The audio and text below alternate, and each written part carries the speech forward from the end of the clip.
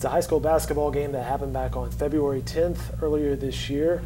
Class 4A matchup between Elgin and Cash. You're looking at footage provided to us at the inbound pass that hits another player in the face, and that is the issue we're talking about today. I'm joined now by Jenny Carlson and Jacob Unruh from the Oklahoman Sports Desk. And there are various angles to this. What started as a basketball play now becomes a little bit more of a heavier situation. Jacob, give us the overview of the story you're working on. Basically, 8 months ago on February 10th, this happened where it is believed by Gentry Holt's father, Gary, that Cash coach Kenny White orchestrated weeks in advance a play designed to throw the ball at his daughter's face on inbounds and break her nose. The play happened late in the game. It took a couple times to execute according to video evidence that we've seen.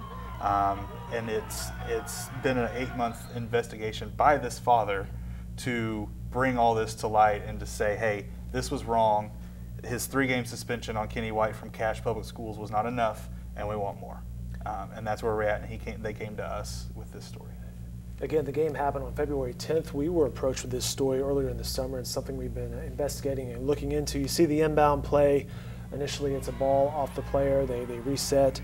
And on the second time, there are various angles to this, from a player pointing to perhaps signaling this play on the inbounds and then getting tagged in the face. Jenny? Yeah, definitely so, And, you can't know for certain, I guess, what happened unless you were in that huddle. Well, 2 of the players who were in that huddle have signed affidavits after this process went along. I think, as Jacob mentioned, 8 months, and you also mentioned we heard about this in the summer.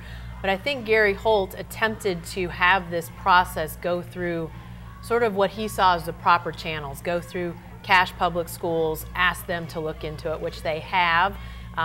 There's some differing accounts of what they were told. Some have said that the players have said they were told to lie about this incident being talked about beforehand.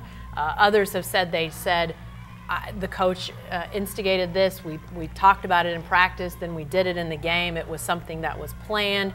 So again, Cash saying they had done an investigation and that they didn't find any wrongdoing. So you have sort of going through that channel. Then the OSSAA is called into the fray. They basically take the Cash investigation and say, we see the investigation, we see the punishment, we're going to let that stand.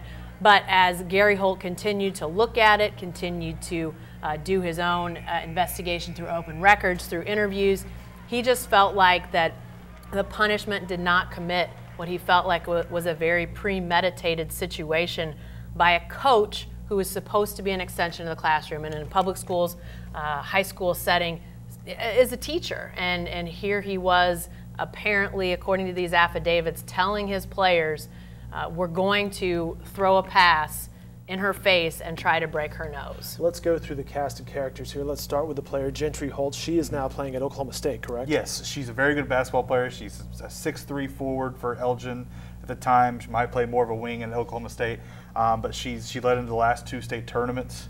They ended up beating Cash to get in the state tournament later that season. But she's a very good ball player that, as essentially, what's interesting is she's moved on, but her dad hasn't. And let's talk about the dad. That's Gary Holt, and why hasn't he moved on? I mean, he like I said, he doesn't feel the punishment was enough. He's saying the OSSAA has looked the other way. Cash's punishment doesn't fit the crime, so to speak. Yeah, right. And he feels like too, she wasn't injured severely, but she could have been. And it's his daughter, only child. I think he wants to go to bat and just make sure that this doesn't happen again to somebody else. Well, and I think, too, there's the situation of these players that have already given affidavits who've said that they would testify to what is in those affidavits in a court of law if called upon.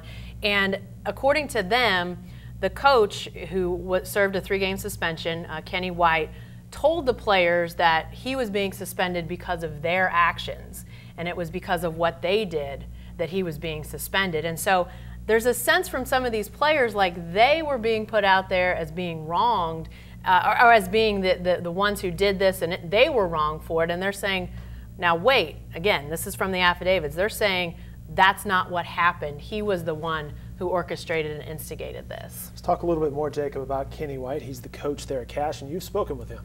Yes, he declined to comment today on the record, but I've known Kenny for a while now. Successful coach. He's a successful coach. He was at Cache. This is his second time. He was the first time he was at Cache. They went to the state tournament 4 straight years. They had Taylor Thompson, who played at Fresno State at the time, who is now an assistant coach at Elgin, ironically. And he went to Tipton for a little while, and now he's back as the coach. This is, I believe, his 2nd or 3rd season back with Cache. He's highly regarded around there. He's a very talented coach, and he's done a lot for that program, and I think that's part of Cache's thoughts in this too. Well, and I think too, it should probably be pointed out as we sit here in Oklahoma City that Cache and Elgin are both in Comanche County, which is down by Lawton. Very similar communities, both in the 2,500 to 3,000 population size. Again, 4A schools, I think, as we mentioned before. About 20 minutes from Lawton, and with Fort Sill, you've got a lot of people that live in those outlying communities. So in a lot of ways, very similar families, situations, communities that find themselves playing against each other a lot. They played against each other 5 times last season, 2 regular season, 1 county tournament, and twice in the playoffs. So these teams see each other a lot. The rivalry is huge. So Gentry Holt is well known in Cache and vice versa. Players on both sides, coaches on both sides, a big rivalry there. Final question for you guys. What happens next? Well, I'm not sure we know for sure. From all accounts, from the way that this has played out to this point, my suspicion is that Gary Holt and his now representation on the legal side would like to see this not have to go to court. The way Gary Holt has done it in trying to get Cache to address it and trying to get the OSAA to address it, I think he would like to see it resolved without going to court, but at the same time, he has a strong sense, when he met with us, he has a strong sense of wanting these teachers, these public servants, to be held accountable. And he holds them to a high standard, as he thinks all parents of children should. And so I think he really wants to make sure that all kids, whether in the Cache school system or another school system that might play against one of these teams, are protected. And I think he sees this as a way to try to protect kids that might be impacted by a teacher coach that he doesn't think very highly of after all this investigating. All right, very good. Jenny Carlson, Jacob Unruh, thanks for your time and your coverage. And more coverage can be found in the Oklahoman and online at newsok.com.